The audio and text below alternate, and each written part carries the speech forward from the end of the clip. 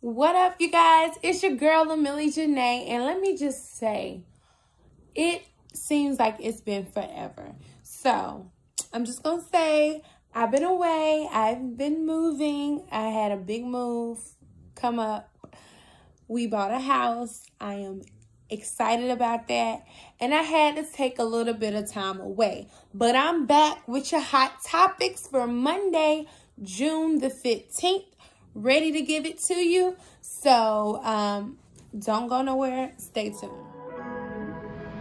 Huh?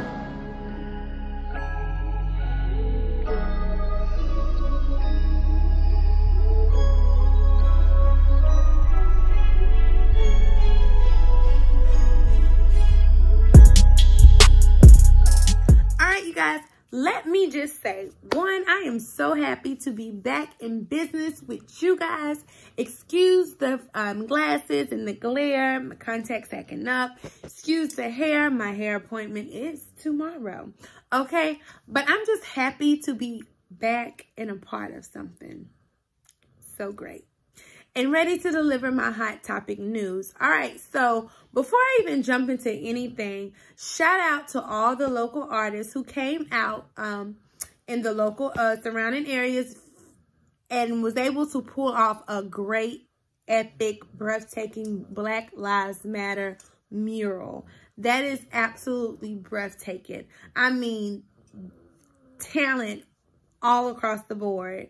I am enjoying my peoples in not only our community, but surrounding communities doing great things for our culture. Continuing to fight for justice all throughout the nation. So I'm down for that.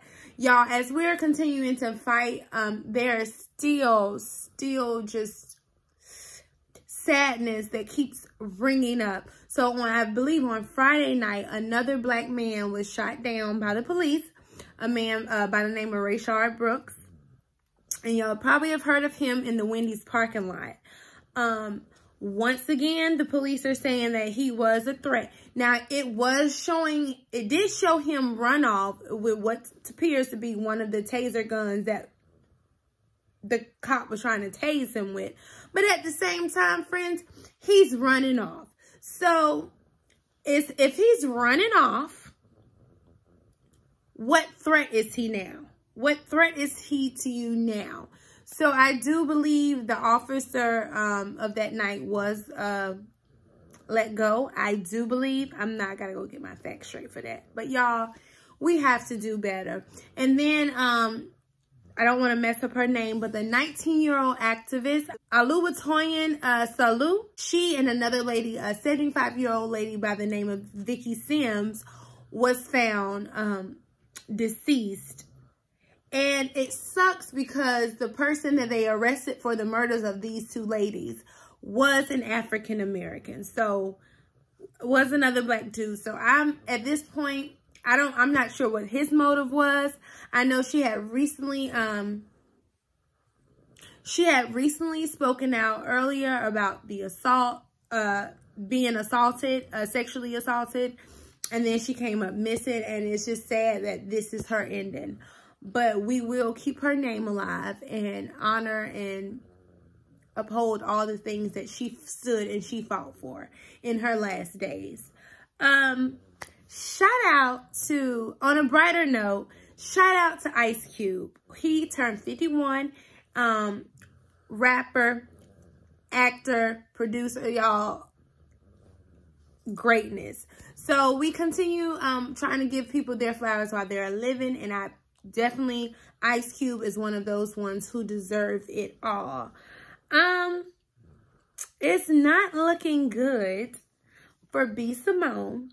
Now, as y'all know, a couple of weeks ago, it feels like it's been forever since I talked to y'all. A couple of weeks ago, B. Simone, the community canceled her with her, what she had to say with protesting and all of that stuff. So now she is back in the media, and it's not so good because just recently she came out with a book teaching us how to, about manifestations, putting things into existence. Now, I didn't go buy that book yet. I'm still reading Michael Todd Relationship Goals, okay? Check this out as well. But But it come to find out that, and you know, that put her at 1 million. So she hyped up, she became a millionaire, her books were doing good. Come to find out, it's some people that's saying, B. Simone out here plagiarizing. Like, she's taking full-blown articles from, like, pages from magazine articles and put them in her book. I don't know about y'all, but we learn not to do that in, like, middle school, high school. That's called plagiarism, okay? But B. Simone said, y'all, it's not her fault. She said, now, this is what B. Simone said. She has stopped all sales of the books for now until she get this figured out. She said she's just an influencer. She hired a team to help her put this book together. And I'm assuming they're the ones who went forward and did all of this. She didn't know anything about this, but this being her book and the face, let me put Michael Todd down because he ain't got nothing to do with that. But this being the book, her book, she is willing to take full accountability. So, B. Simone, I'm going to pray for you because I know it's a tough time right now. She has a lot of her fellow friends that are sticking up for her, you know, but then you still got people that are saying, she's canceled. So, y'all, let's pray for her. Shout out on a good note. Let's end with some good notes because I don't want to end on a bad note. Amanda Seales just recently announced the other day that she did not sign her new contract for The Real. But she just announced she's still rising up because she will be the new host this year for the BET Awards. Now, some of y'all thinking that with all this pandemic and Corona, we didn't even know that the BET Awards needed a host for this year because wasn't it going to be virtual or something? But whatever. She said she's a host. So shout out, boo. You making big steps. Congratulations to Pusha T. Him and his wife just welcomed a nice, beautiful baby boy by the name of, don't let me mess up his name, I think it's Nigel Briggs Thornton. That is beautiful. And you know, our folks are still being shady. They said he was quick to put his baby out and he did not go hiding him for about 2 years like Mr. Drake. But, you know, I'm a mind the business that pays me. Y'all, I am so excited to be back in business with my No Advisory Hot Topics. I'm glad to be bringing you your hot topics for the week, every Monday through Friday. Y'all check me out. Sorry for the hold, but thank you for being patient and waiting with me. That's all I got for today. I'm your girl, Emily Janae, and I'll catch you tomorrow, Tuesday. Back at it again. All right. Peace out.